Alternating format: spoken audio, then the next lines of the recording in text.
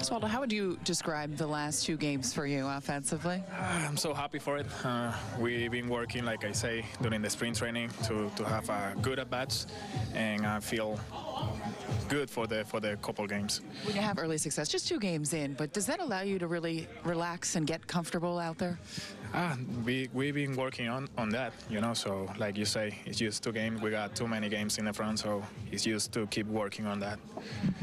Well, I know you're always a confident guy. Was there any point last season or even early in spring training when you were struggling where you were down on yourself, questioning what you were doing? For sure. Yeah, I think when you're not doing the things that in the way that you want, obviously you think too much, and I think that what was happening last year with me, and you know, that happened.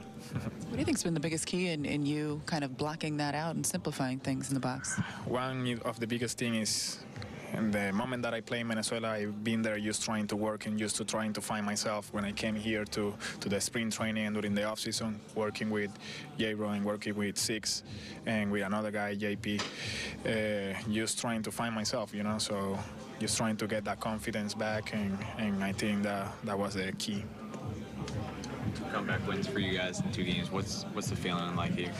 You see all the games, all the teammates doing big things, and just trying to show that we never give up. So that's a really good thing. Soto's having a tough time keeping up with you at the plate on these first 2 games. He keep my hamstring tight because he's making me running a lot. But we love that. We love that.